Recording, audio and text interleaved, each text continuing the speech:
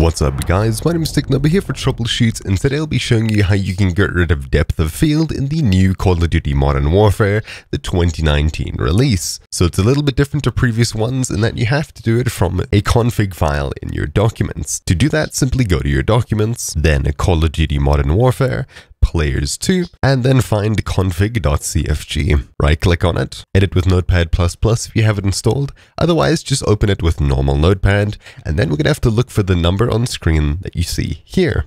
So we'll hit Control F, and then 109.299.5319. Hit enter, and you'll see it over here. By simply changing this number to a 0 and saving it, relaunching Call of Duty Modern Warfare, we have now disabled the depth of field. So I'll show you the difference right here. As you can see, if I scope in, you can see the horrible blur and grain around my scope and my weapon. And if I get close to an object, you may be able to see it happening in the distance or nearby as well. Just to double check, options, graphics, scrolling down to the bottom, anti-aliasing is off, film strength and film grain are both set to 0. So let's go ahead and change that setting now. And then here we have it disabled. You can see that it looks a hell of a lot better. It's actually looking like a weapon scope instead of just a blurry mess.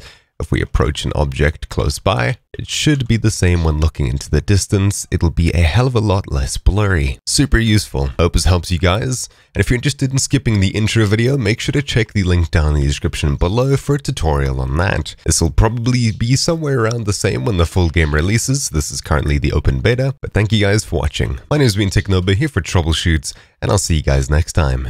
Ciao.